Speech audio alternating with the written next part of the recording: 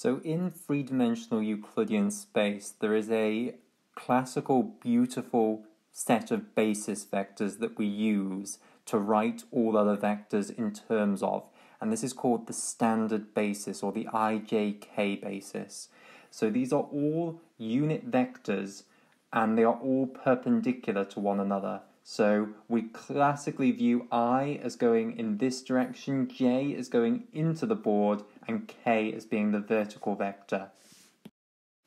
We can then write all other vectors as linear combinations of these basis vectors. So, for example, the vector A will have a component in the direction of vector I, which we'll call A1, plus a component in the direction of vector J, which we'll call A2, plus a component A3 in the direction of the vector K. And of course, these numbers could be zero. For instance, if we've got a vector that has no vertical component and is just in this plane, the IJ plane, then the vertical component would be zero and it would just have components in the direction of I or J.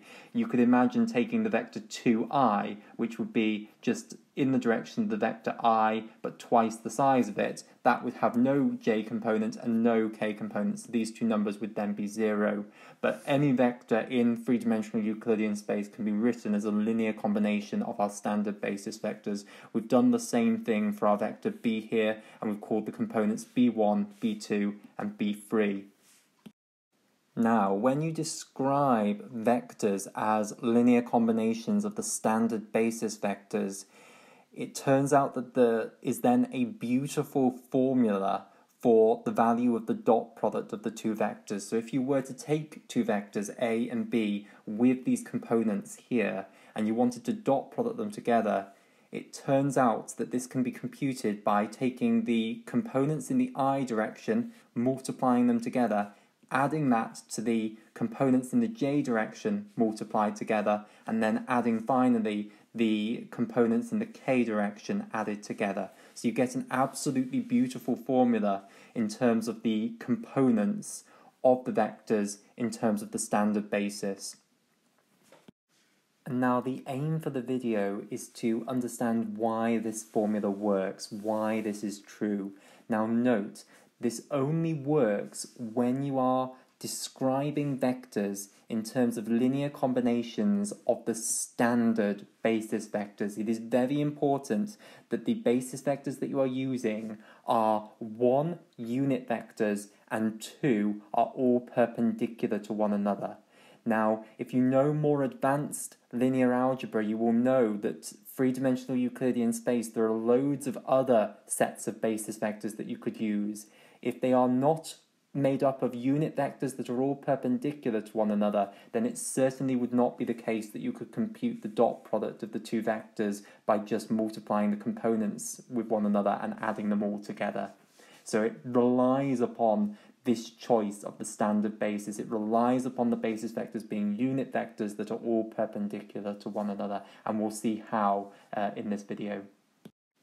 So this isn't actually too difficult at all. All we need to do is just show 3 more things about the dot product, and then it's very easy to work out that that formula is true.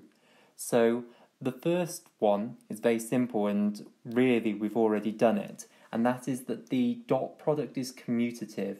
So if you take two vectors A and B and you take the dot product of A with B, it's the same thing as taking the dot product of B with A. And I hope that that's obvious from what we've already done, but just to illustrate that, of course, we saw how the formula for the dot product of A with B is the length of the vector A times the length of the component of vector B in the direction of vector A. But we saw how we could rearrange this to this, which is the length of vector B times the length of the component of vector A that is in the direction of vector B, which is what you would get as the definition of the dot product of B with A. So as these two things we know are the same thing, that evidently illustrates that the dot product of A with B is the same as the dot product of B with A. So that's property number 1 done. So the next thing we need to discuss is slightly more complicated, and that is what happens when we dot product together two vectors where the angle between them is greater than 90 degrees. So we have our vector A here and we have our vector B here, and the angle here is now greater than 90 degrees. Now, the answer is the formula here remains exactly the same.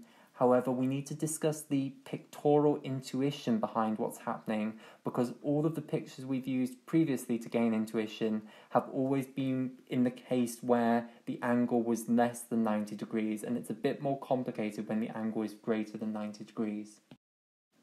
So the complicating factor now is if you look at this vector B, the component of the vector B that is parallel to the vector A is now actually anti-parallel to the vector A. It's pointing in exactly the opposite direction. So when we dot product these two vectors together, we no longer want the answer to be positive. We want it to be negative because this component of vector B that's parallel to vector A is pointing entirely in the opposite direction. And indeed, this formula works perfectly to deliver that result. The answer to what the dot product is in the case when the angle is greater than 90 degrees is it's the length of vector A times the length of this component of vector B that's parallel to vector A, but the negative of that. So the answer you overall get then is a negative number for the dot product, and we're just going to see how that works out.